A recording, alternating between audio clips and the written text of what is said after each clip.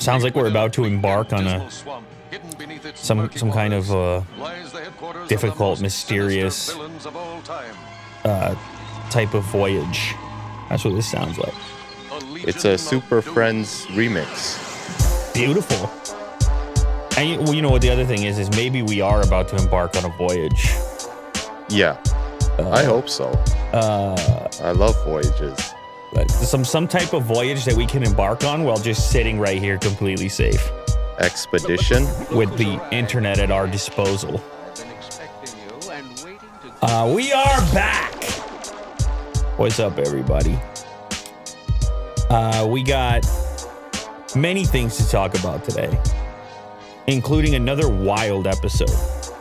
For those that were with us on the last episode, you know that was must-see TV.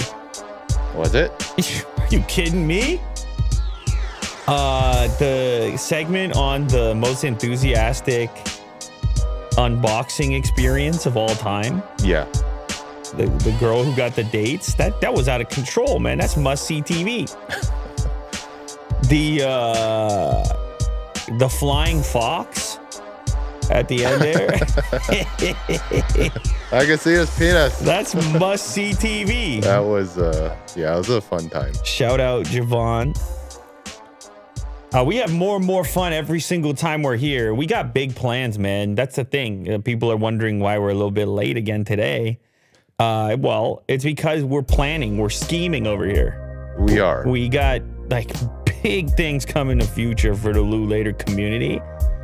And I know all good things. Because we get a lot of questions from people. They're like, hey, man, what's even happening with this show?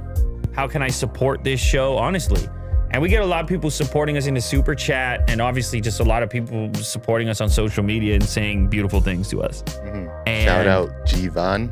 It's incredibly motivating. Yeah. To see all this activity and you know, when it comes to like developing a community around something and investing in that, like broadcasting every single day, there's other pieces that you can attach to it that help to just make it all even more special. You know what I'm saying, Will? Yeah. Oh, dude. This chat, Vishal Shingari. Yeah. Have you tried Gulab Jamun? Absolutely not. Oh, what is it? It is amazing. Wait, what? It's like a Indian dessert. And it's that good? It's very good. Can you describe it to me? Maybe I have had it. I don't know. I think you might have. Maybe somebody gave it to me. I don't. Oh, it's very, very sweet. Soaked in like a syrup, like almost like maple syrup. Mm-hmm. Yes, but it's like sort of like a donut. Yes. I've had this before.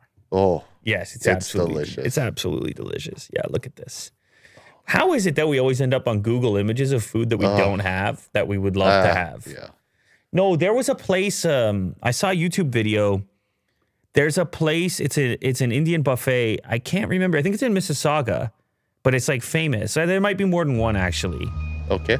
And this is one of the desserts that they offer. But it's like they got like 100 varieties of things that you can get. And I think Vin went there and he's like, yo, you got to go there.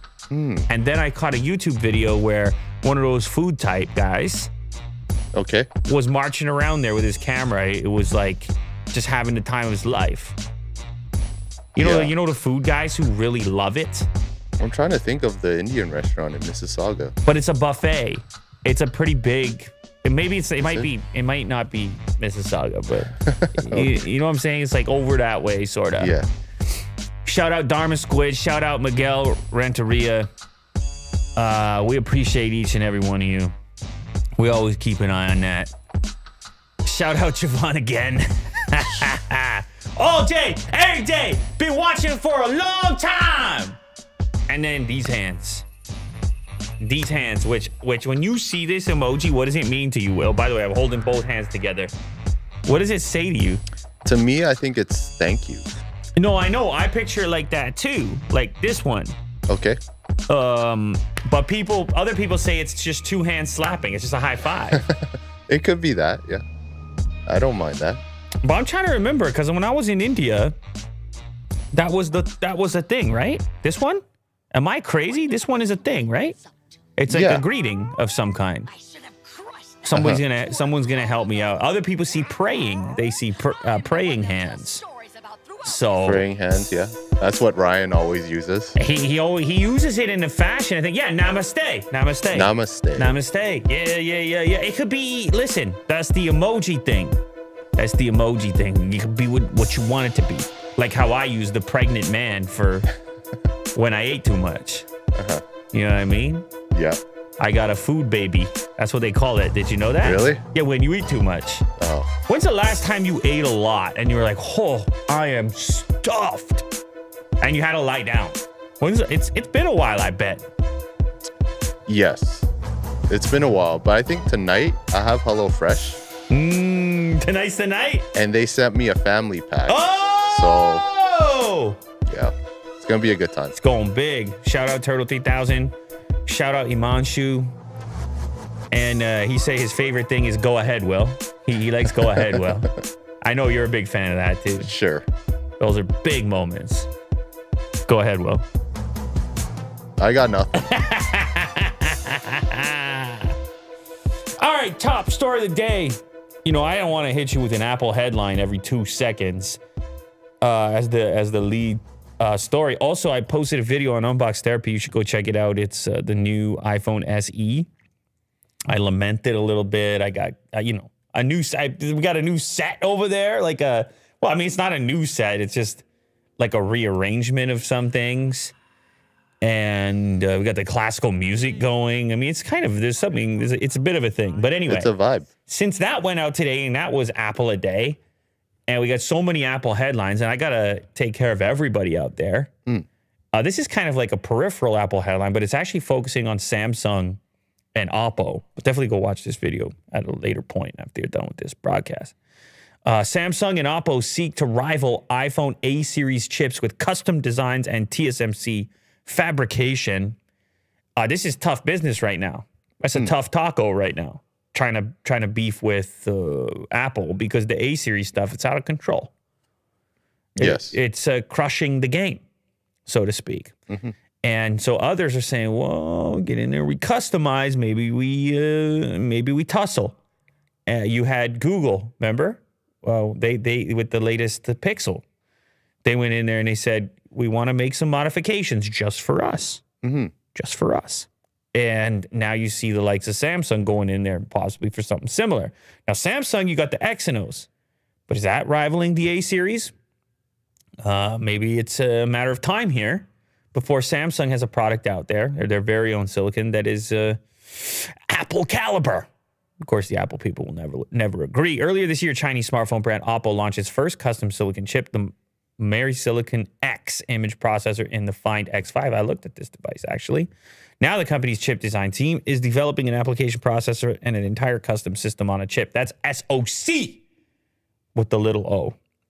For future Oppo devices, like Apple's custom silicon chips, Oppo is looking to TSMC to manufacture its chips. That's where you would look. Well, you go over there, you head over to Taiwan, you say, "Hey, give me that SoC. Is this TSMC?" They're like, "No, this is a bubble tea shop."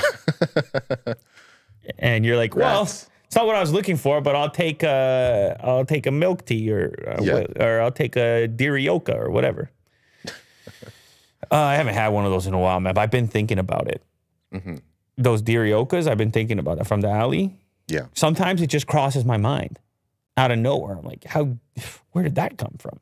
It's a nice little treat. Oh man, with the brown sugar and whatnot. I might have to stop by. You should. I might have to stop by. They miss you there. IT Home suggests that Apple will launch its custom AP manufactured with TSMC's 6nm process in 2023, reportedly followed by a full SoC integrating the APN modem manufactured with TSMC's 4nm process in 2024. Shout out Mike. The chips may not be comparable to offerings from Qualcomm and MediaTek in terms of efficiency and fabrication process, but they could be adopted in entry-level mobile products first. I see. And meanwhile, iNews24 reports that Samsung smartphone chief Rote Moon. Whoa. Yeah, I know we had a pause on that because that's a good one. It's a good one. Tay Moon. I like it. I like saying it more like this. Rote Moon. It's like a nursery rhyme. Rote Moon. I was watching with my daughter the movie Sing, and the guy's name is Moon in that movie. The little koala. Oh. You don't know these movies. I have no idea, no. But Rote Moon sounds almost like, well, it sounds delicious, to be honest.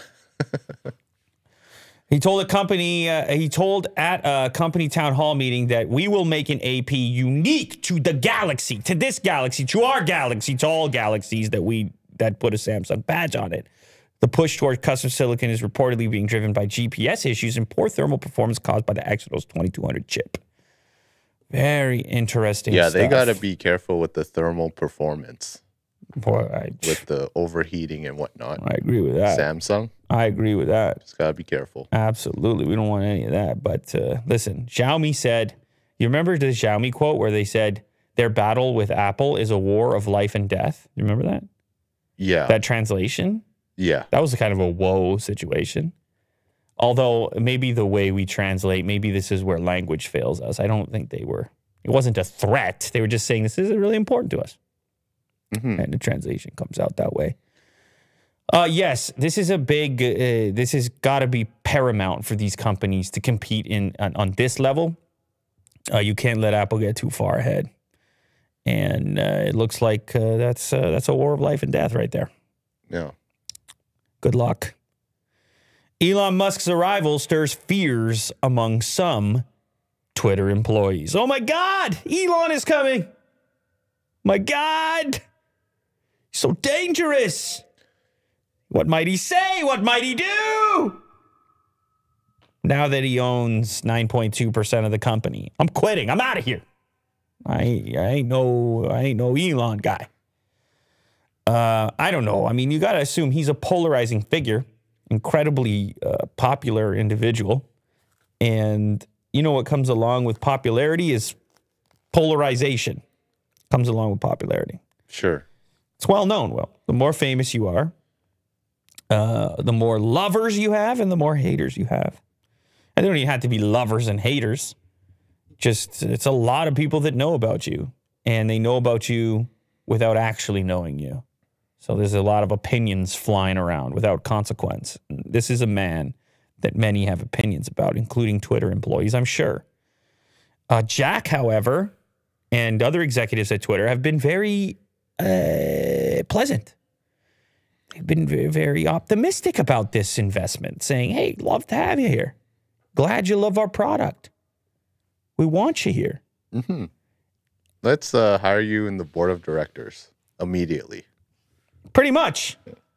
And one thing that we can't dispute is that this individual has had success at other companies, built companies, sold companies, landed rockets on boats in the ocean. I'll do it. I mean, he didn't do it himself. And one of the things he does in interviews now recently is he says, we have a very talented team.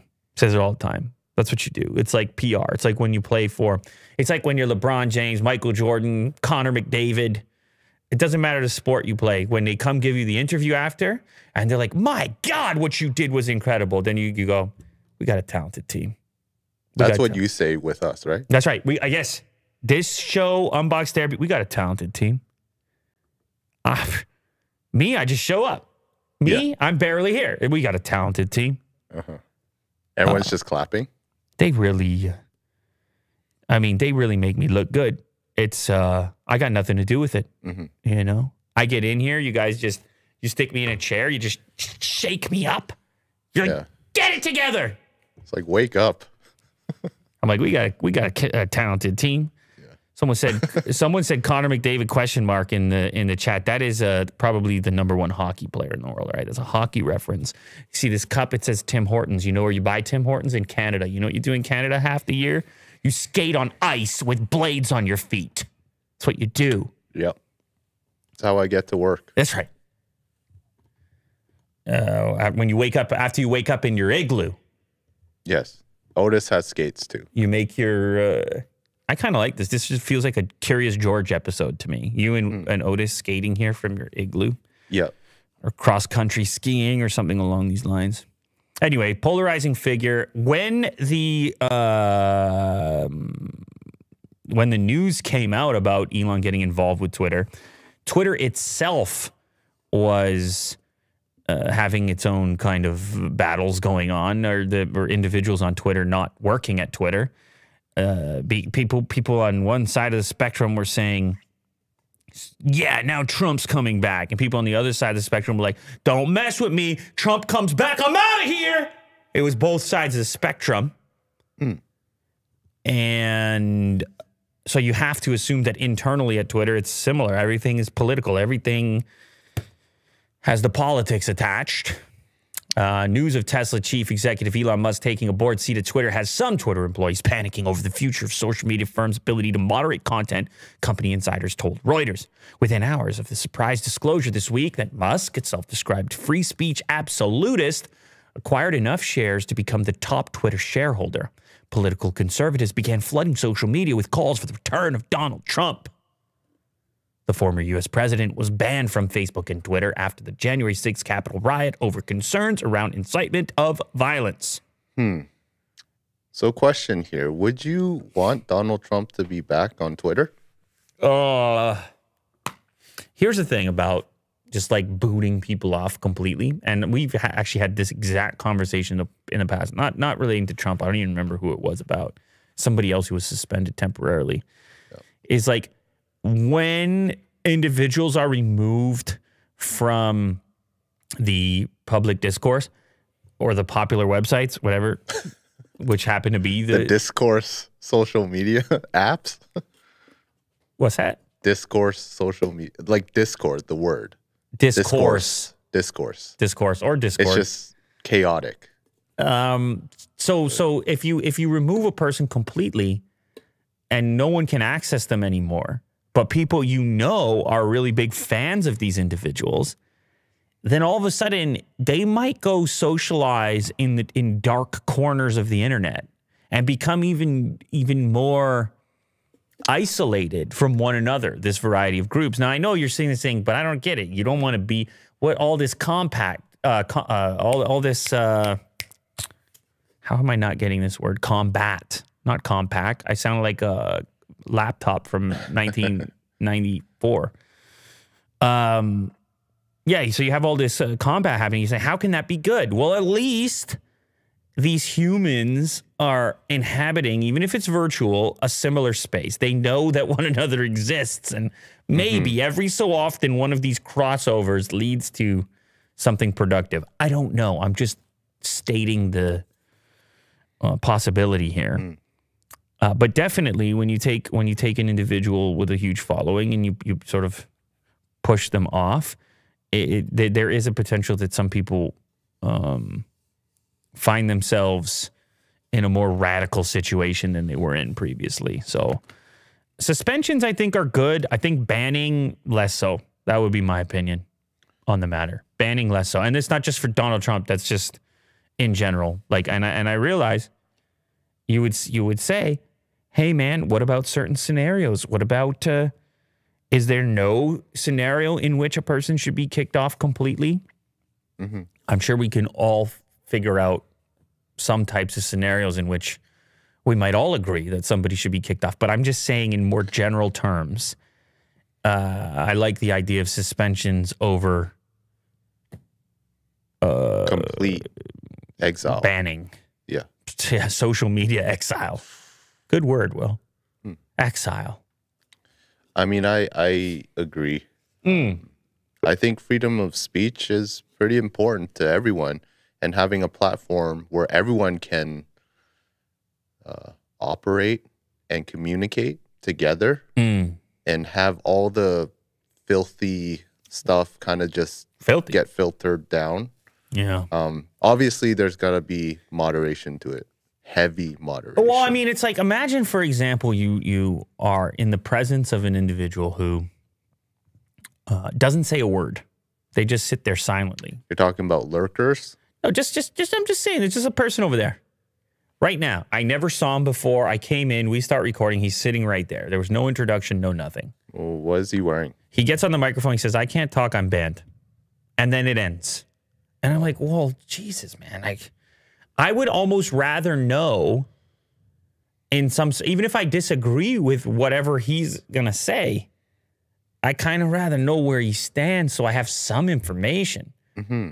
And particularly if that group grows, you can imagine if your rules for banning or exile, if let's say they weren't very harsh to begin with, and all of a sudden you have piles and piles of people that are no longer have access to social media, or just who sets the rules and what are the rules, and it's just like it's a whole can of worms. But anyway, maybe this is where like there still has to be some degree of moderation, obviously, and these are complex things that are thank goodness not a thing that I have to figure out on a daily basis. I also don't think that they're things that Elon is going to figure out on a daily basis. You know, he's a busy guy, and I think he actually does like Twitter based on what I've seen. And I think most of this, the reason for this investment is because of how big of a fan he is of whatever the community is at the moment, above other potential incentives. Like, that's the way it feels to me. I don't know. When you get him on the show, we'll ask. All right.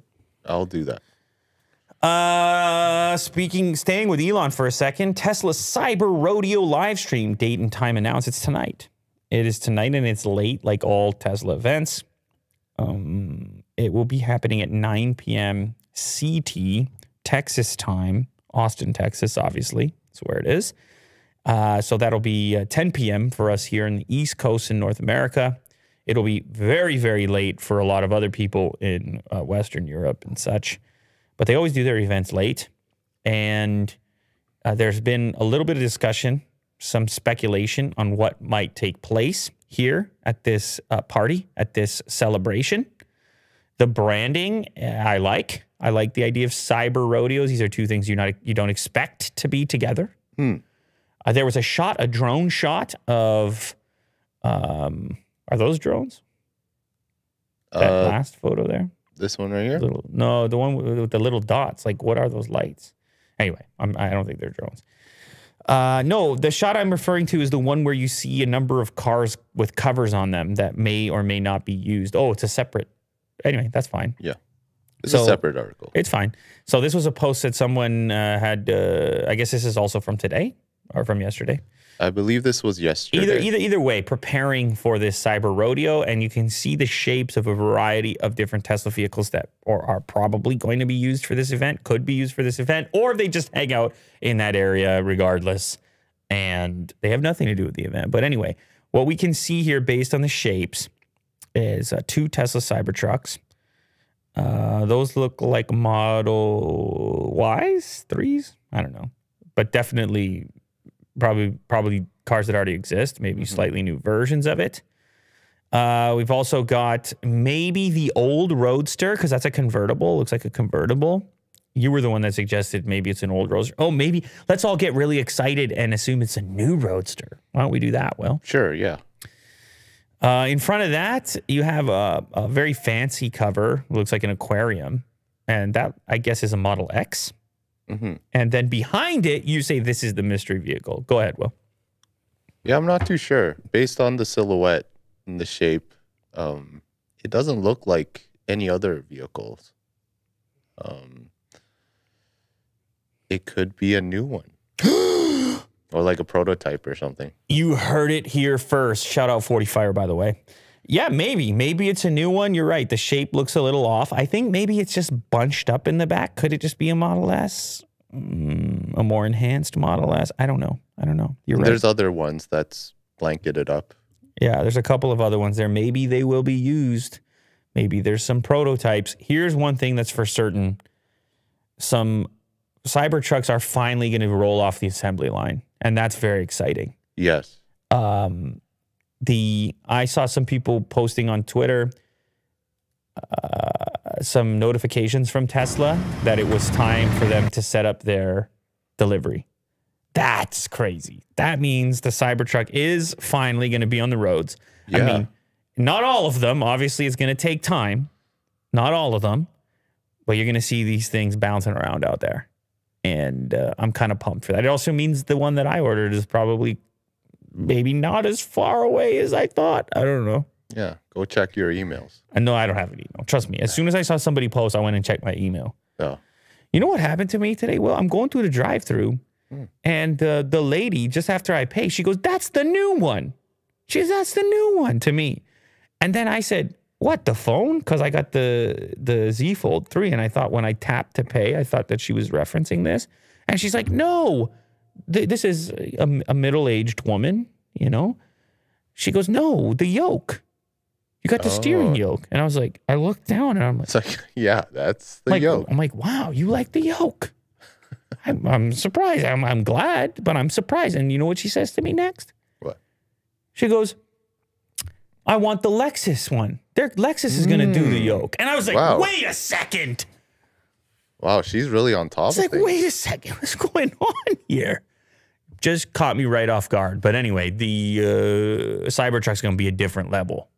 Yeah. An absolutely different level. This is really exciting. Very much so.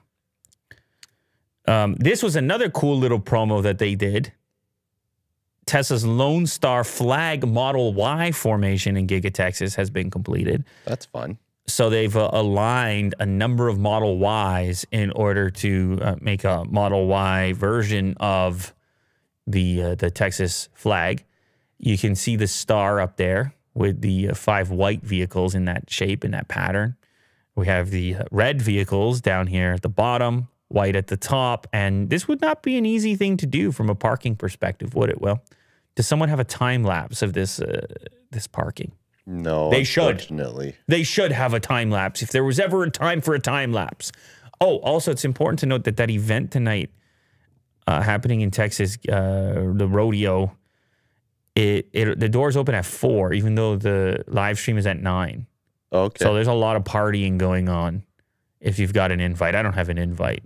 I mean, I'm not even close to Texas right now. But if you've got an invite, you can get there a little bit earlier and have yourself a time. I'm pretty sure, and maybe you can check out the Texas flag. Although I feel like if you're on the ground, if you're not up in the air, it's not translating. You're just seeing a bunch of Model Ys. Elon's really into drone footage recently. That's true. Yeah, it's kind of cool. Big drone guy. Let me see. Oh yeah, it's more drone footage.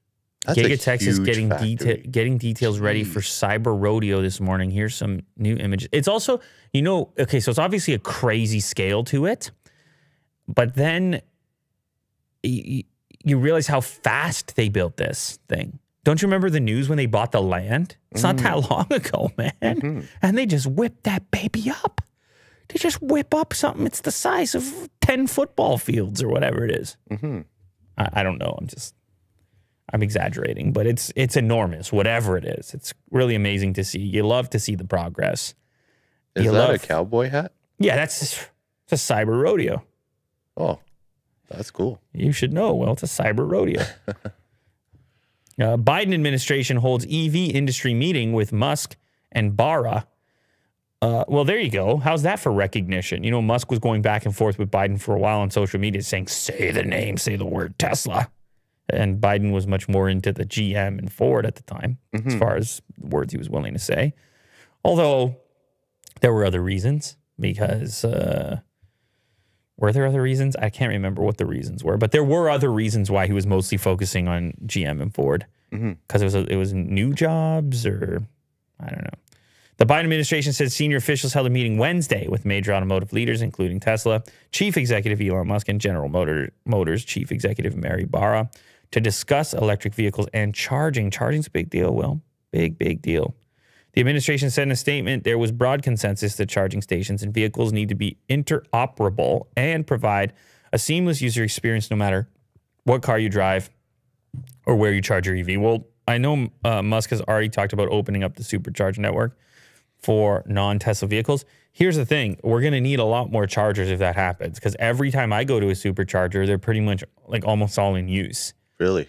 So if you start letting all the other EVs on there as well, we're going to need more charge. Now, I'm not in the States. I'm over here. There's a couple of different banks. If there's a setup in Markham, which is like a lot more chargers, and the Vaughan Mills one is a lot more chargers. But I was charging up in Barrie, and it might only be 7 or 8 chargers. Okay. Now it's charging pretty quick. It's not like it used to be. It's charging pretty quick. But again, you try to imagine like where the bottleneck is right now. If everybody just switches over to electric, it's definitely there. It's going to be with the chargers. There's certainly not as many of them as there are gas stations. Granted, you mostly charge at home. And I've discovered, like in my personal use case, with the 500 kilometers on the Model S that I have, like it's never an issue. It's really never an issue. It's very rare this issue. Only a road trip, right, would be the time. Like day to day. Yeah, I would imagine you would top up at home. I actually don't have a charger at home right now. It only charges. Yeah, it only charges when I'm at work. Oh, but it still never matters. I will have a charger at home, but even then, like I don't know. Right now, it's not even plugged into the charger because it will charge if it's on the daily. It wants to charge to around 500 kilometers, even though the actual full charge is like 520. And so in order to preserve battery health and whatnot. So you can set it if you know you're going to take a road trip, you can set for the extra, but otherwise you don't want to be overcharging it. And so in this case, it's like pinned at 500 just on my daily routine. It's never not at 500 because of the just typical work hours. So I don't even really, that's the crazy part, is I'm able to drive it as a daily and I don't even have a charger at home. Just one at work is enough. Take more road trips, man. Well, in the summer, I think that might happen. Yeah. But then I might pull the van out and who knows, it's a whole different ball game. But anyways, it seems like the administration is on board. They want to create a national network of 500,000 chargers. That's a big deal. It's going to cost you. But like, look, it's a coalition. You got Ford, Chrysler, you got Lucid, and you got Nissan, and you got Mazda, and Hyundai, and Mercedes-Benz, and Kia, Subaru, Toyota. Yeah, man, it's all happening. We're right in the middle of it right now. We are. By the time you get your Bronco, everything else will be electric. I know, and then I have to sell it immediately. Yeah, you're gonna get for your like $4 Bronco in 2026, and everybody drives a Cybertruck. No, I'm kidding. I'm joking. Finland seizes $46 million worth of artwork headed to Russia. Ooh, the Finland-Russia story continues. I never thought this would be such a theme and such a trend, but it's just. I know we have some people watching from Finland, so shout out Finland. I got you covered. Anything happens in Finland, I'm on top of it. You understand, Will? Finland news? I'm Mr. Finland. Okay. I hope that offends nobody. I'm definitely not Mr. Finland, but I feel like I might be able to have a time if I was to go to Finland. I would behave. I'm sure I could become Mr. Finland. Settle down. How does this work? 46 million worth of artwork headed to Russia? I guess it was being shipped through some type of port in Finland. It probably got there first. Here's the thing. Russia's a really big country, but a lot of the population is on the west side of it. And so you can imagine if you were shipping something by boat, and you can bring up the geography. You know I'm loving the geography. But if you were shipping something by boat, you might, and you're coming from Europe, you want to go up over the top, but you got to get to Moscow. And if you see what I'm talking about, look where Finland is positioned over here. Look at Finland right there. I don't know what you want to do. Well, maybe you don't want to come from the top.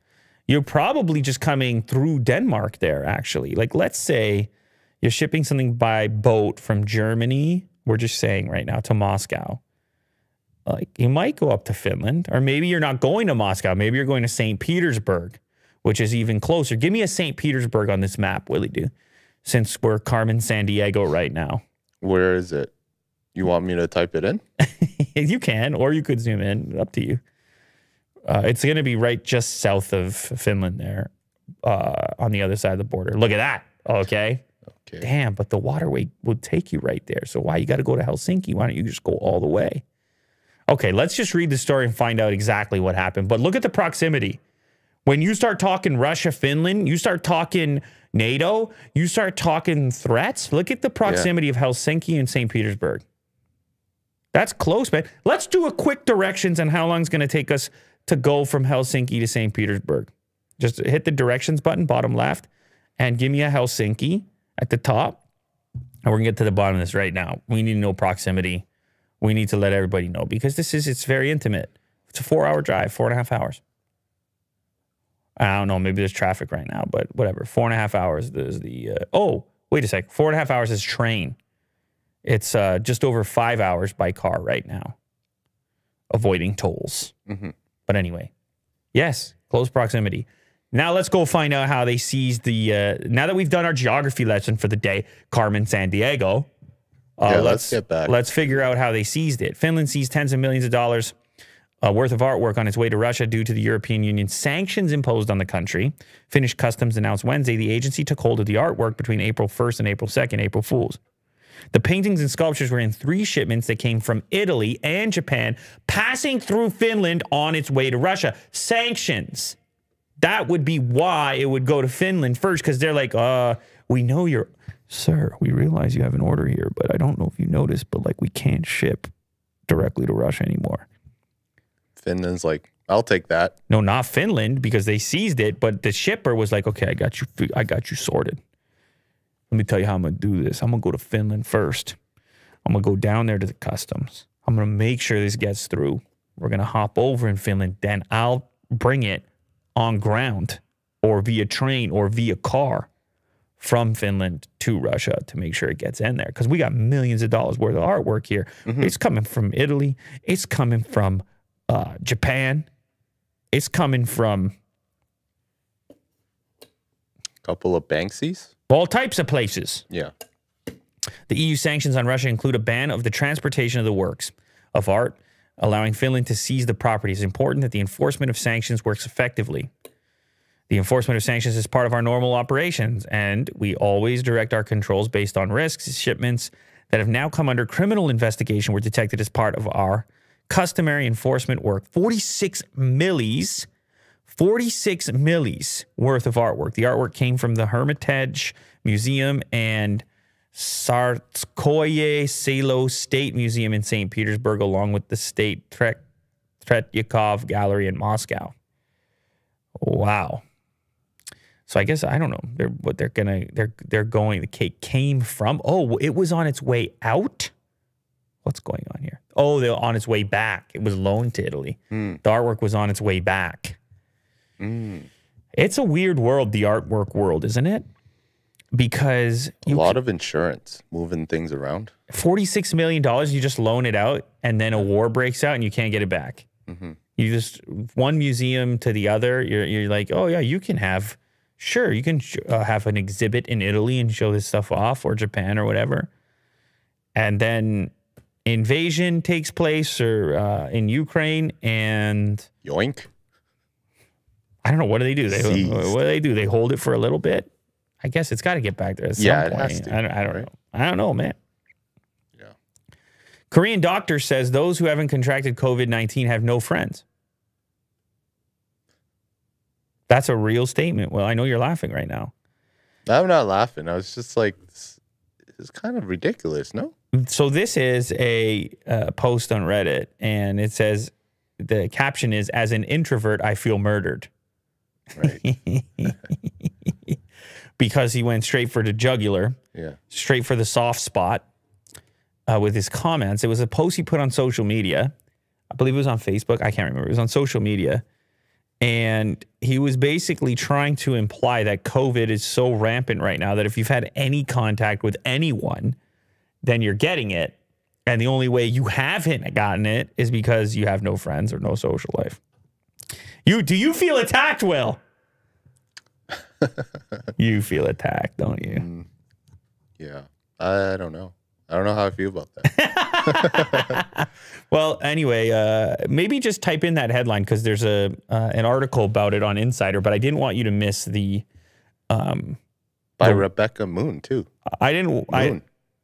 Double moon. Yeah. That's a double moon right there. I didn't want you to miss out on that wonderful caption, the introvert portion of the caption. What would it be? Korean doctor. There you go. This one? The comment by South Korean doctor Ma Sang-yuk was made on a day when the country recorded more than 4 lock cases in a day. You found an Indian news source. Oh, good. Just do the Insider one. Independent? Yeah, that'll do. Do that one. Shout out Jameson, by the way. He deleted the comments after the backlash. People said, how dare you? I haven't had COVID yet, and I have tons of friends. So how dare you attack me in such a way? Mm. But I guess it was offensive enough that he felt the need to take it down. Oh. The adults who have not yet been infected, this is the exact quote, and it was on Facebook. That's all we need. Okay. Because he didn't necessarily say it exactly like the quote there. The adults who have not yet been infected with COVID-19 are those who have interpersonal problems.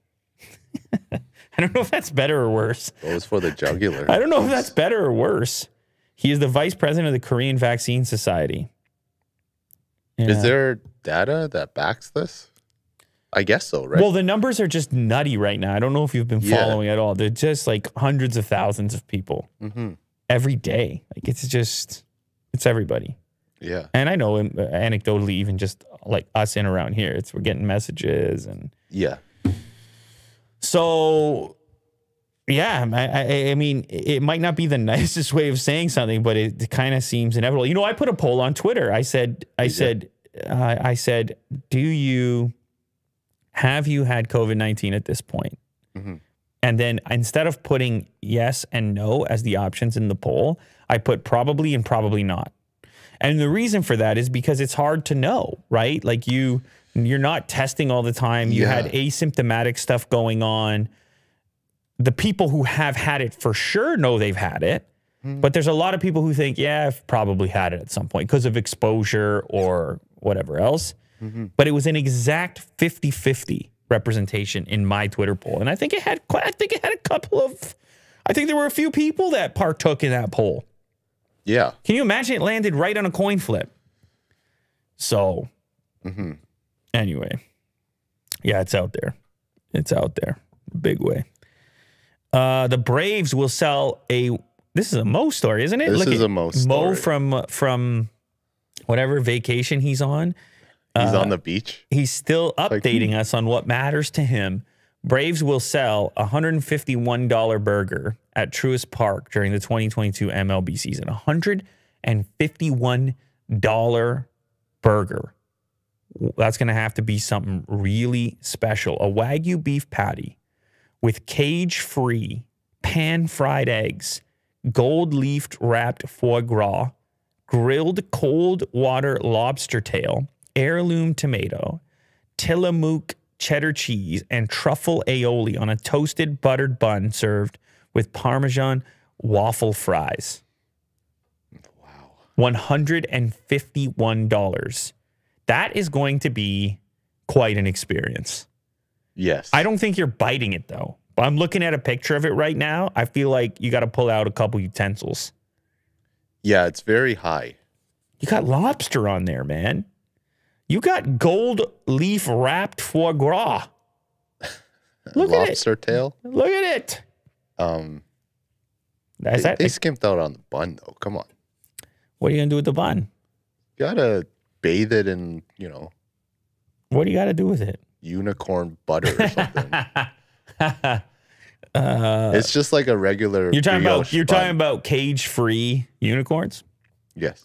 You're talking about organic unicorn? Of course. Yeah. I guess this is one way to enhance the experience of going to the ball game, but for me, it just doesn't really feel like a baseball game type of food. It's just a little too fancy for me. Yeah. But listen, I don't know. Maybe you're one of these people, you go to the game all the time and you need a way to mix it up and you need to have something new every year. Maybe sitting at the booth.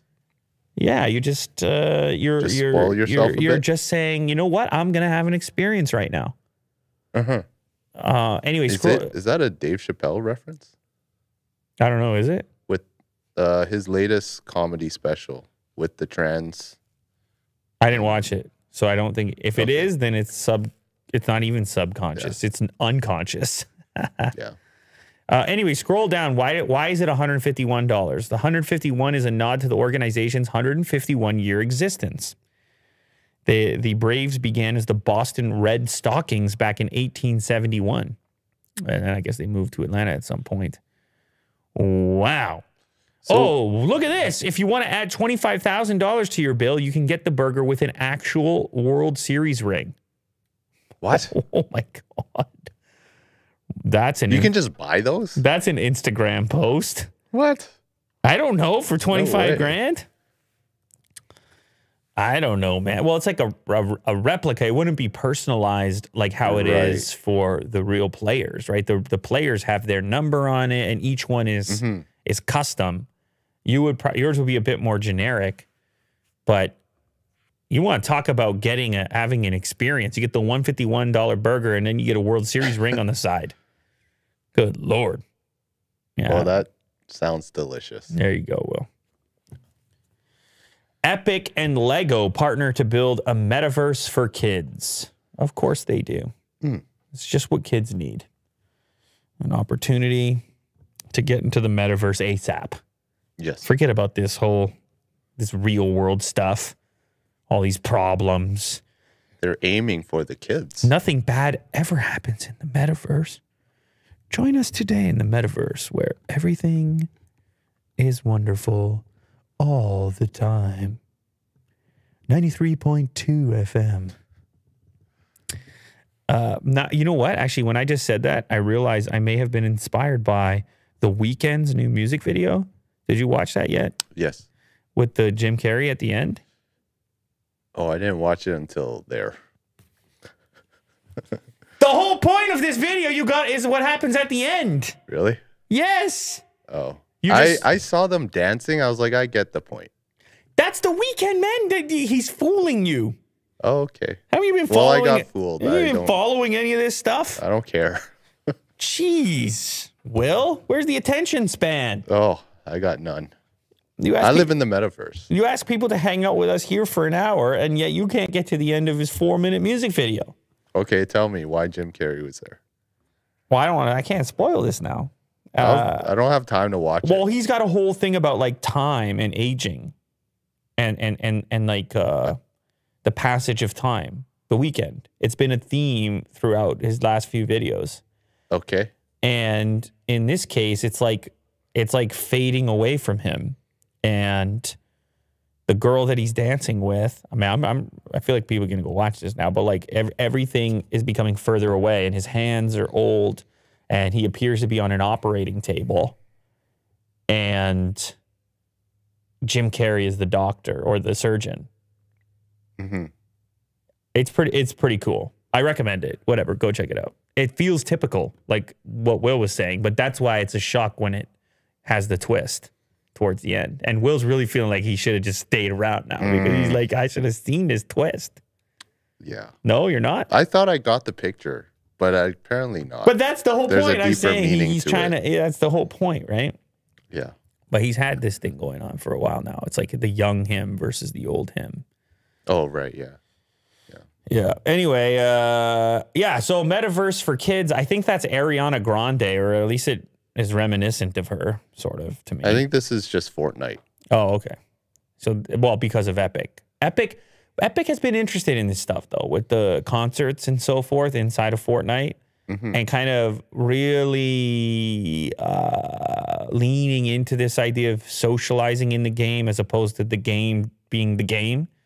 But instead, like, this is a hangout. This is where you exactly. This is where you and your friends are. You don't even like the game mechanics when you're hosting a concert. It goes out the window. Everybody's just standing around watching the concert. Yeah, and they keep thinking of ways to enhance that.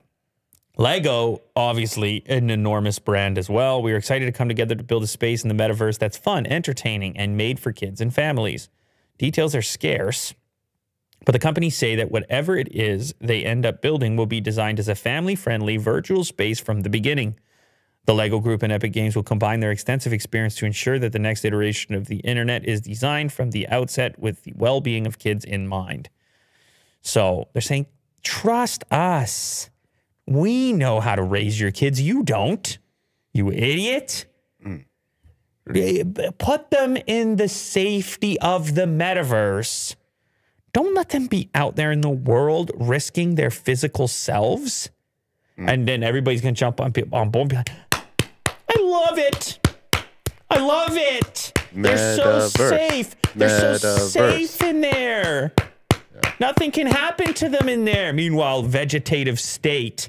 They're not sure why they feel so unfulfilled because their physical body isn't budging. Just constant drooling. End of the day, they're just glitching out. Parents keep clapping. Safety, safety, safety. Well, yeah, you have a literal bubble in Meta.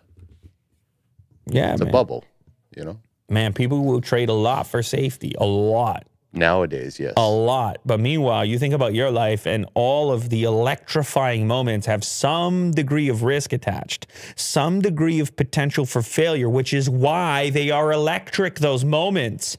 You know that feeling of adrenaline when you encounter the unknown, unknown outcomes, difficult tasks, competition, risk? Mm-hmm. Safety! Safety! We love it! Shout out DJ Medusa. Appreciate it. Okay. I would imagine, like, Star Wars would be fun. Like, you know, they're talking about Lego Star Wars in there. Be kind of fun. Just a No, I got nothing against Lego. I got nothing against Star Wars or anything else. I just think the idea of developing a safe metaverse for even younger people is it's I'm just, you know, playing devil's advocate. Right. Kind of jump in. Right. Maybe you know, across the world is like your aunt or your uncle. They have VR goggles and then you build something together in Lego. Yeah. It's a nice experience. Okay. You know? All right. Devil's advocate. Okay. You want to take a break? Yeah, let's do it. We'll be right back. We got even better stuff. Don't go anywhere. This episode is sponsored by HelloFresh. Take the stress out of mealtime. Did you know, Will, that HelloFresh is America's most popular meal kit? I think so. I may have told you that before. Mm-hmm. It's important for you to know, though, because I'm trying to help you out. I'm trying to put food on your table. And only the most nutritious stuff. Like a chicken and pepper cavatappi Milano. You don't even know what I said there. So if you're doing your beef flauta supreme, you're going to have a pico de gala and smoky crema. And you understand when you start saying words like that, all of a sudden your senses start it's like I'm in Mexico. You start to smell things and taste things and impress other people because somebody comes over and they go, excuse me, is this a pico de gala and smoky crema? And you say, absolutely, that's what I did. And what are you doing in my house? That's true. No, you cannot have my flautas that I just made. Listen, it's the variety continues to expand every single time I talk about it. Like, look at that. You got a pork and veggie bibimbap.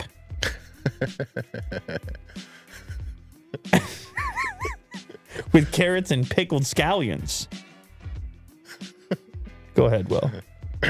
Lovely Korean dish. Go ahead. Amazing. Will. Go ahead. Very good. You want to say it differently? Listen to it. It just sounds appetizing. Look at the way they got the scallions on there. Some of them take a little bit longer. It's up to you. You just pick what your investment level is.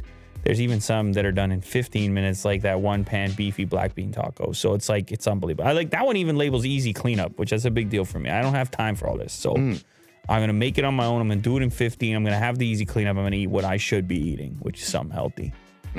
HelloFresh.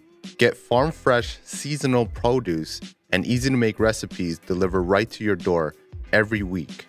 It's all about convenience with HelloFresh. Not only do the ingredients come with pre-portioned, so you're not overbuying or wasting food, but it's easier than ever to get filling meals on the table in a snap with options like family-friendly or quick and easy recipes. I decided to go with vegetarian, so I got the Mediterranean tortellini. It has a sweet bell pepper taste, 30 minutes, and you're done. Quick and simple. Go to hellofresh.com/LouLater16 and use the code LouLater16 for up to 16 free meals and 3 free gifts. That's hellofresh.com/LouLater16 and use the code LouLater16 for up to 16 free meals and 3 free gifts. Thank you to HelloFresh. We're also sponsored by Honey. Searching the internet for the best coupon so you don't have to. You simply add this to Chrome. It is free. Look at all the Chrome store reviews, 167,000. You add it to your browser in seconds. You just go about your daily business, shopping as you normally would on the internet, and then Honey does the work in the background. If they find working codes, they are applied, and you just get the savings instantly. There's an example there. You just save 20 bucks and make sure that it's an active coupon. No one wants to search for coupons manually, but you're definitely doing shopping online. They have 30,000 different stores in the inventory there, including the likes of Lenovo and Finish Line. Forever 21 is in there. JC Penney. I mean, 30,000. I'm not going to list them all.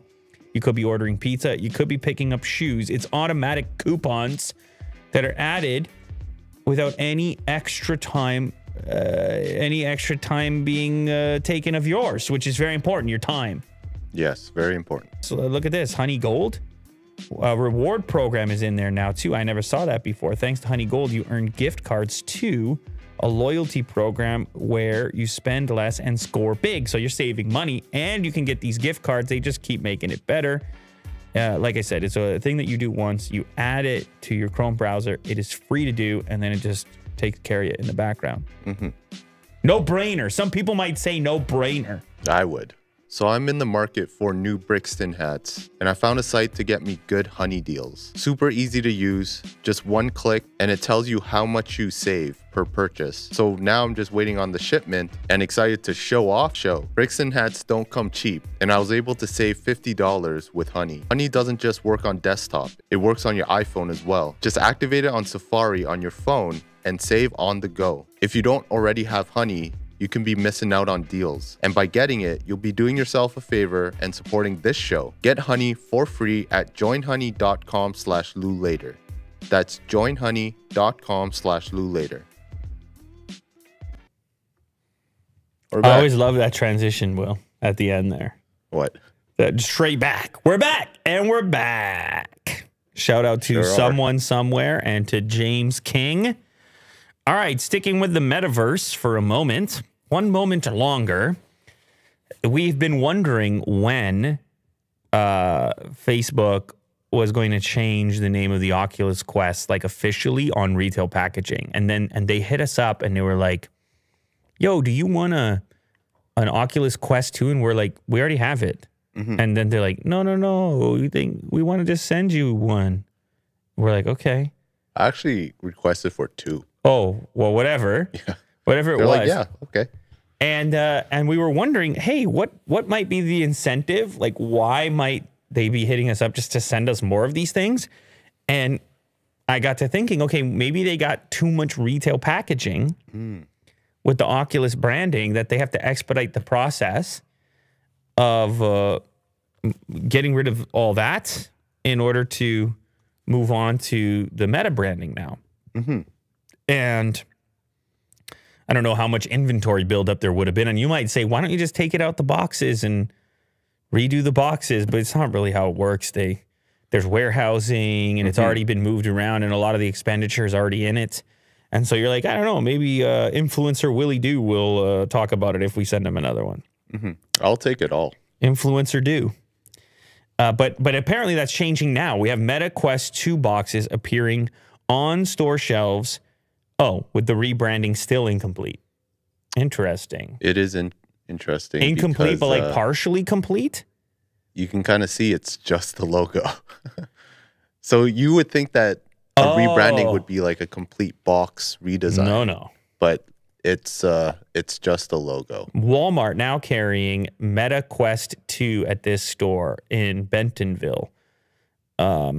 Yeah, you're right. It's the exact same. No, it's not exact same, because if you look at the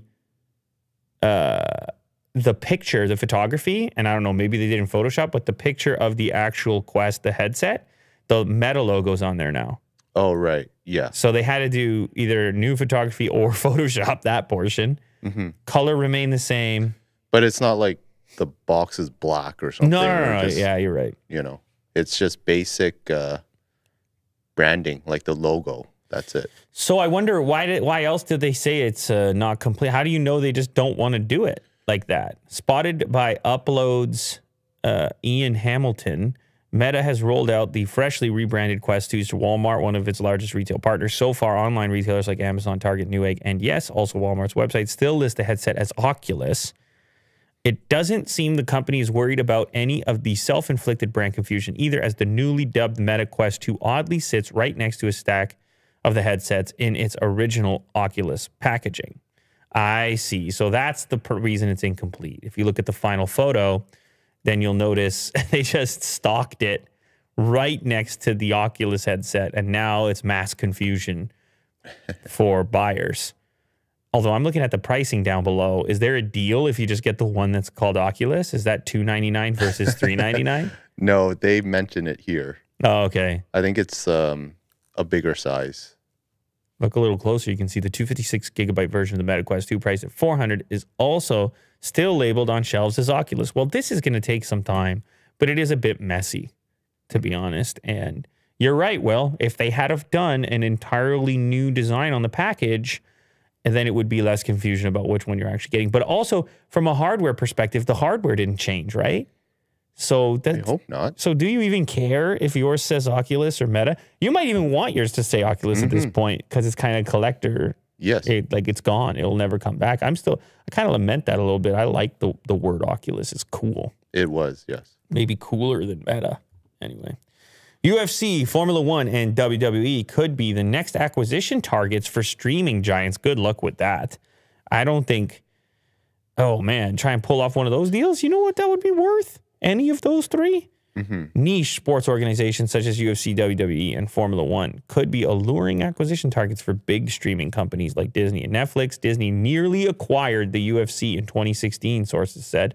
Well, because Disney has ESPN and ESPN had the deal.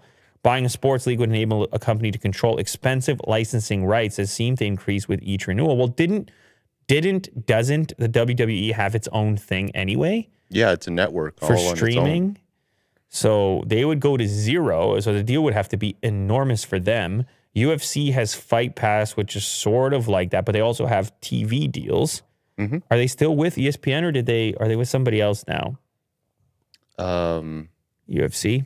Endeavor is who bought the UFC in 2016, yeah. Disney and the UFC had negotiated broad terms of a deal in which the entertainment giant would acquire the combat sports company for around $4.3 billion. I guess the Endeavor deal was bigger. Disney, which owns the majority of sports broadcast network ESPN, has toyed with the idea of buying sports leagues for years. One of the people said then Disney CEO Bob Iger was the model executive for brilliant intellectual property acquisitions, buying Pixar, Lucasfilm, and Marvel. Marvel deals sure definitely looking good. However, he nixed the potential deal with the UFC. He thought it was maybe not a Disney brand, maybe a little too much blood, and maybe a little too mature or something. I don't know. Too much Connor. And 2 years later, Disney's ESPN paid $1.5 billion for UFC TV in a 5-year deal. Well, okay, there you go. You don't even have to buy the whole thing. You can get, these deals are worth billions of dollars just to broadcast it.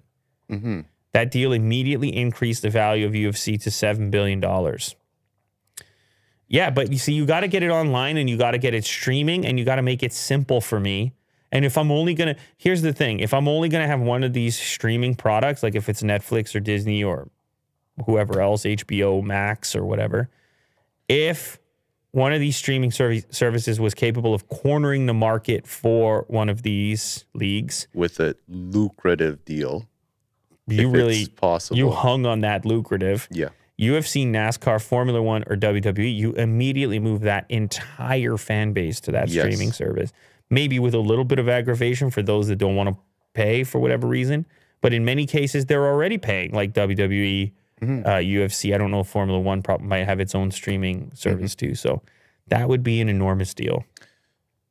Yeah, I can't imagine this happening. But man, if Netflix got a hold of UFC or something, like exclusively, it's crazy. Like all these streaming applications, they need something like this, like something that's live. I think would live and when it comes to sports fans, it's so different than like a movie or something. your entire identity is like associated with. I mean, you can be a super fan of Star Wars or something, but like if you're a basketball fan, that's just how you perceive yourself. You're like, I just know, but I'm just a basketball fan. That's it. Or football or whatever, hockey or F1 or. And so if your entire identity is threatened by the fact that in order to maintain your fandom, you must go to this other platform, man, that's a pretty strong pull for your monthly money. No doubt about it. That's why Disney's acquisitions of IP were so important. Because Marvel and Star Wars are like, they're as close as you're going to get in the fictional realm to brands like sports. But it would be a totally different type of project for these companies, and they'd have to do it well because these fans are they want things to be a certain way. Yeah, in the chat says F1 has F1 TV. Right. So that's a channel. And then apparently in the US it's on ESPN as well. So, but even you're an F1 fan now because of Netflix. So it goes to show you. Yeah. Goes to show you. They throw it on. They throw Drive to Survive, and now Willie Doo's he's on board. Yeah. I haven't checked it out yet, but I will. Over 3,500 pounds of cheese worth $23,000 stolen by gang in huge cheese heist. This reminds me of the maple syrup heist. Yes. Which I watched a little documentary on that. People be surprised at the value of just everyday items that in volume or fancy items like maple syrup or certain types of cheeses. You know, it takes a long time to make some of these aged cheeses. You come with a heist, 23 grand. Yes. Now, if you were one of these gang members that's in the heist, would you try the cheese? I got to try it. Or would you save it? I mean, you got to try. You got to make sure it's what you're looking for, you know, a little sample. I mean, you're heisting anyway, so why not? Okay, yeah. The robbery took place at Toren Polderkas Dairy Farm in the Netherlands last week. The farm losing out on an estimated $23,000 when the group of well-organized cheese thieves broke in and made off with a bus full of product. And look at that cheese. You see how aged that stuff has to be? This stuff That's the good stuff. Can take years, man. Yeah. It's crazy. Like, you can't just turn around and be like, oh, I'm just going to make a bunch more cheese. No, because time plays such a significant role. And the stuff maintains its value. Because imagine these sellers, they go to the smaller supermarkets. Those supermarkets want the cheese. There's a limited supply of the stuff. They cut deals, and all of a sudden now you're turning it into cash. Right? Like it wouldn't be a hard thing to find buyers for. Yeah. And it's untraceable, is it not? Like, I mean, I see they have codes like sort of stuck to the side here, but you would just remove those. You would portion this up. And then how do you trace where it came from? Although probably like a really good cheese eater, like an aficionado, would be like, I know what farm this came from. That's stolen cheese right there. Don't you dare serve me that stolen cheese. That's that good. Yeah, exactly. And then it's even better because it's like forbidden cheese. Give me the forbidden cheese. Decker said that cheeses can be attractive loot for gangs because of their value, and it tends to be transported to other countries, especially those in Eastern Europe and Russia, where it can be sold at a cut price. In this incident, Decker claimed that the group had already explored the farm shop a few days before, scoping it out. So they knew exactly what to pack before carrying out the heist. Yeah, they get the most aged stuff. Yeah. That's sad. I feel bad for the farmers. Yeah, that's I'm sure they have insurance, but your whole like brand name and your whole reliability. You got your buyers, the supermarkets that were expecting this stuff, and yeah, that definitely sucks. But it's nice looking cheese, no doubt. I found this clip. Okay, let me ask you if you agree with this or not. Many people look at old footage of like different eras, like the 90s, 80s, 70s, whatever, and think that people in those eras look older at younger ages than they do now. I agree with that. look older, and then nowadays they look younger. So anyway, this post is, now I understand why teens look like 30-year-olds in the movies. And this is a Reddit post, but there's a video clip which looks like a kind of amateur video from a high school in the 90s. And you can play some of it here. So these are I don't know about the music. You don't need it. These are high school students in the 90s. Oh my God. The way that they dress is very 90s, but their face looks very old. Right. They look like they're in their 30s. So you agree then? Yeah. Now, which guy here do you feel looks the oldest? It was the thumbnail guy. This guy? Oh, was it that guy? Or which guy? Oh, the guy in the... this guy. This guy, yeah. This one looks like someone's dad or something. Like, there's a lot of shaving going on there. I think mainly because his jaw is chiseled or something. Now, there's a lot of... how about these dance moves right here, by the way? Oh, yeah. Classic. There's a couple things I want to mention about this clip. So first of all, yes, the individuals that were chosen in this clip are definitely older looking. However, I think it's important to note that probably the more popular individuals would probably be more likely to turn towards the camera or be featured in the video. And sometimes that means that those could be the jocks or sports enthusiasts or whatever, who maybe they're more likely to be working out or lifting weights or whatever. It's not going to be the introverted types. And this is the conversation, the Reddit thread, that maybe there was like a kind of skew to the type of people featured in the video. Right. Now, the other thing to mention, these dudes look 27. Yeah, some of them do. The other thing to mention is clothing, which you already mentioned. Yeah. Clothing can really influence you, because when you see it as an older style or a style that you would normally see on somebody older now or more recently, then you just kind of make that association. But here's the other piece that I want to add to it. No smartphones. So when you look at their reaction to the camera, they all kind of like put on a little show because they're not used to being on camera. Nobody's like, hey, get the camera away from me. Yeah. Nobody's like, hey, don't point that at me. They're all kind of into it in a different way because there's not smartphones all over the place in the 90s. So it's a whole different atmosphere. It's a whole different vibe. They're having a time. There's a lot of smiling going on. I'm not going to lie. There's a lot of smiling. Now, other people said that maybe because they're not playing a bunch of video games and stuff, maybe they're also outdoors more often. Maybe they're doing more physical activity because of that. And so, because they're all in good shape too. Like, you got to be noticing this. Yeah. Like, you can't find... And it's like a number of reasons, like you said. It's not just one. Maybe. But there's a lot of speculation. Now, people say that maybe it's also... It could be like a weird perception thing that we have. That if you grew up in the 2000s or something, then people in the 90s look old. And if you grew up in the 90s, people in the 80s look old, older, or whatever. You know, this kind of weird, like, time shift that takes place.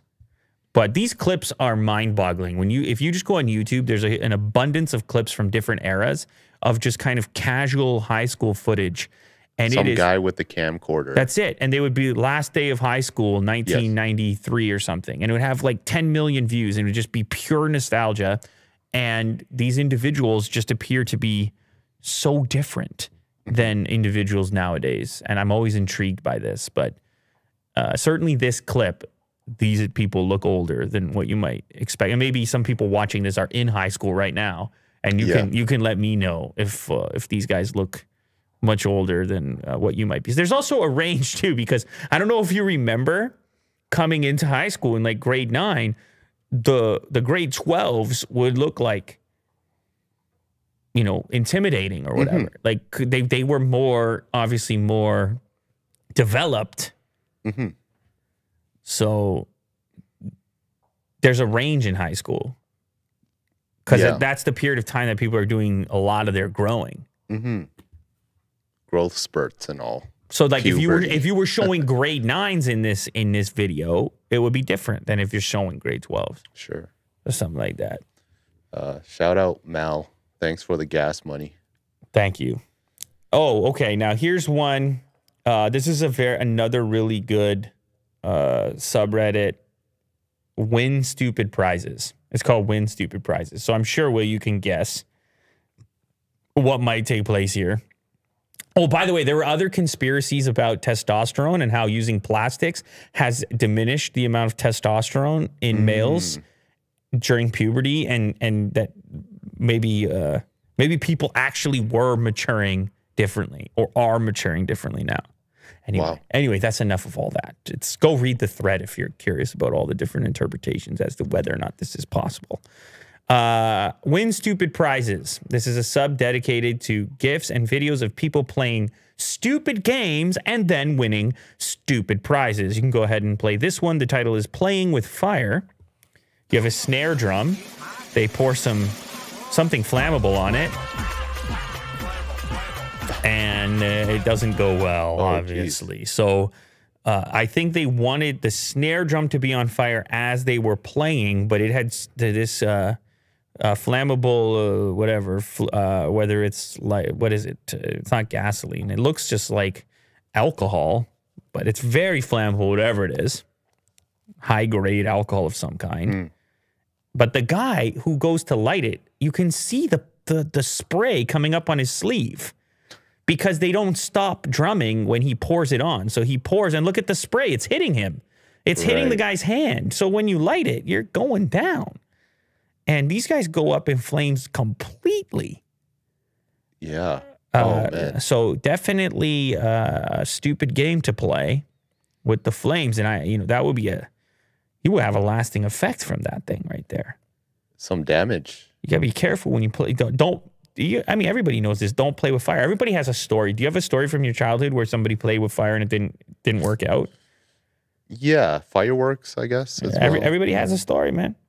Flames don't get along. Nobody gets along with flames. Oh, yeah. Japanese company develops possibly the most difficult ever Rubik's Cube Impossible. This you or Mo, Will? This is me. Go ahead, Will. I'm learning to solve a Rubik's Cube. For years now. I'm still trying to figure it out. This just made it more difficult. And it's nothing that's like futuristic. There's no tech involved. It's literally these tiles are color changing. Depending on how you look at it at certain angles. It's kind of like that holographic film where it would turn like blue if one angle's like tilted and then turn red. And there is a true color to these tiles, but what makes it really hard is like these speed solvers have to remember these tile colors, which is very confusing. This sounds so frustrating. If you're moving it really fast. It sounds so frustrating. Yeah. There are a few... Wait a second. There are a few puzzles as enduring as the Rubik's Cube. The game itself and the fundamental mechanics haven't changed drastically over the years. Go give me the next paragraph. As a result, Mega House developed the Rubik's Cube Impossible, standard Rubik's Cube, except for the fact that some of the color squares change colors depending on the angle you look at them. Can you play a little bit of the clip? Or Okay, let's play a little bit. Oh, my God. Oh, my God. That first part is all you need to see. The first part of it, terrifying. So it's like looking at it with one angle, it's every face is, all the colors are completely different. Like you have minute colors of like purple and dark purple. Or like, orange and light orange. Dude. And I'm frustrated and I'm not even trying to do it. Look at the way when they shift it. Oh my God. Oh. Like, you know what it is? I think, is people remember the original challenge of just solving the easy version, and then they become so proficient that they want to have that feeling again. This is for true the speed, challenge. The speed solvers. You know what? Even with the color changing, they remain kind of in the same. No, they don't. I was going to say they remain in the same color palette, but they don't. They're very similar. That's what makes it really hard. Good Lord. Keep this thing away from me. I want this thing nowhere. Okay, I want this thing nowhere near me. Are you picking one up, or are you cool with just the regular one? I think it's cool. I'll give it a shot. You're picking one up? I'll try to solve it in less than 1,000 years. Wow. All right.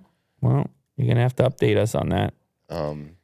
Quick update on Cyberpunk. Yeah. It's $5 if you decide to get it on console. Bargain bin pricing. CD Projekt Red's open world RPG gets its biggest discount yet. $5?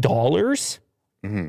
And the only reason why I put it up here is because I think Cyberpunk has solved most of its problems in terms of bugs. Are you saying this is a good deal? This is a hell of a deal right here? Yeah, I beat it. It's a good game. It's time to play Cyberpunk. Now that it's $5 makes it, man, it was just so, the expectations were so huge. Yeah. It was just so much pressure. It's just with the Keanu. So much pressure. Yeah, I'm kind of glad it's over, the pressure. I remember when it was taken off of the console stores completely. The sci-fi epic from the makers of The Witcher 3 is going for $5 on PS4 and Xbox One over at the electronics retailer with free upgrades to the new gen PS5 and Xbox Series XS versions. The sale ends at 1 a.m. April 8th. Okay, so you got to do this pretty soon if you want it. At which point the price will revert back to the normal $30, which is obviously a lot less than it originally was as well. Cyberpunk 2077 was nowhere near as bad at launch, but still had its fair share of major issues, especially on console. The 2020 role-playing shooter has tons of bugs and graphics issues on PS4 and Xbox One, and in some cases looked downright ugly. Yeah, it was busted. I guess they fixed a bunch of things, and they gave you the deal. It's part of Best Buy's current spring video game sale. And yeah, you can upgrade to the PS5 version or whatever. Now's the time to play if you have any extra time after playing Elden Ring. Yeah, have at it. Oh, this is cool. One of the greatest and hardest dance scenes ever recorded. The Nicholas Brothers Jumping Jive from 1943. Now, something I wanted to mention. Actually, can you just take that title and throw it into YouTube? From where it starts, the Nicholas Brothers. Yeah, right there. Because this movie clip, whatever it is, from what did I say? 1943. Yes, it has been colorized with de-oldify. And so I got to shout out this YouTube channel, Black Pepper Swing, because obviously this was a black and white clip originally, and they've made it. I mean, they brought such life to it with this de-oldify. Post-processing applied to balance colors and to remove some artifacts. It's very difficult doing this stuff and making it look believable or accurate at all. Yeah, with the skin tones and stuff. It's very, very difficult. But anyway, that's not the entire point. The point is to actually watch the video, and you can go to the Black Pepper Swing version of it, because the Reddit post is kind of doesn't play very well. No, just play the video on YouTube. It's the same video. This one? Yeah, and kill the audio. Oh, you don't have any audio. Okay. Maybe give me a touch of the audio. I'm going to take a big risk right now. Give me a little touch of the audio.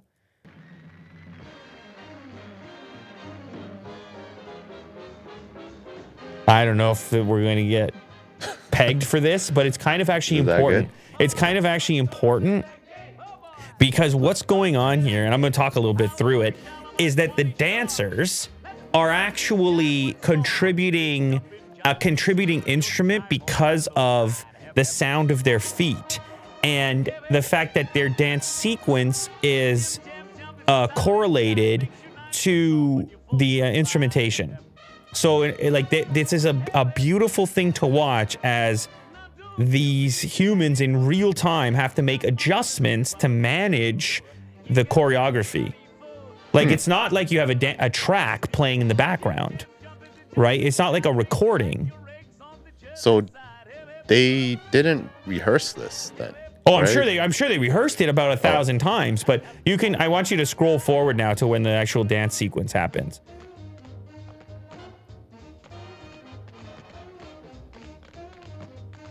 Oh, so they're playing to the beat. But there's a swing to it. Like, it's not like how it's not like you can tell it's not computerized. Wow, they're dancing on top of tables, jumping from table to table.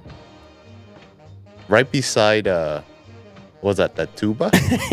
Well, look, the guy almost got kicked in the front, right? You can see his expression. He's like, man, I almost got kicked in the head. Like, just don't move. But these guys are in such tune with one another.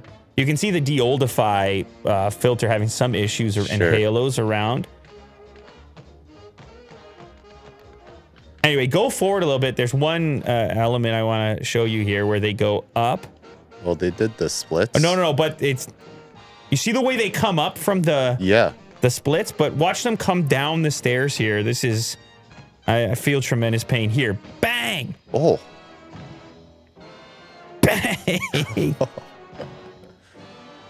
Bam! And you hear the way that the band is having to adjust its timing to match? Very cool. Like, you can imagine seeing this show. It got me thinking, because you watch a lot of these shows, right? Like modern concerts and things like that. And they like lean a lot on special effects and LEDs and fireworks, and you just have so many ways to make a spectacle. But when you didn't have access to all those extra tools to make something impressive, you had to have like performances like that. Yeah. Where they're just nailing it. They're just you have to make a spectacle out of with a little bit less help from special effects and so forth. And so you do a bunch of splits. I mean... Yeah, there's no cords attached to them. Can you imagine... And they're wearing suits. Can you imagine the long-term effects of how many... Because you're only seeing it 5-6 times in a row down those stairs, but imagine all the rehearsals. Yes. The stretching and... I memean, their expression, like they're so comfortable doing this. They're so in sync and in tune. This reminds me of was it Cirque du Soleil? Yeah. Well, in those where cases, there is no effects to it. Those are people are straight up acrobats. Like they're like gymnast style acrobats. But you can just imagine going to this event. You're sitting at one of these tables, and these guys are just knocking it out of the park, man. Anyway, cool historic clip. Good stuff. And it's been enhanced, and it's very impressive. All right, last one. Last one. Now, this is your story, and here we have hares fighting in the middle of the street, and it looks like they're going toe-to-toe. I don't know why they're pissed at each other. It's probably mating or something related. Right on like a urban street. Right in front of this car. They don't want to get out the way. They're more interested in their own problems. Like, bang, wow, really going for it. Boxing over here. Yeah. Damn. They look kind of like, you know how kangaroos fight? Very much so. Yeah, they look like mini kangaroos. I wonder how much damage they do, because they would have little claws, right? They would. So if they get each other in the eye there, that's going to be pretty ugly. It's like one of those those punching speed bags. They're just going. They're fast. You're right, man. That's a lot of strikes. It's a lot of strikes. And yeah, they're fighting along the street, and when one of them hits the edge there, oh, you can hear you can hear the patter. You can hear. Yeah. Listen to that.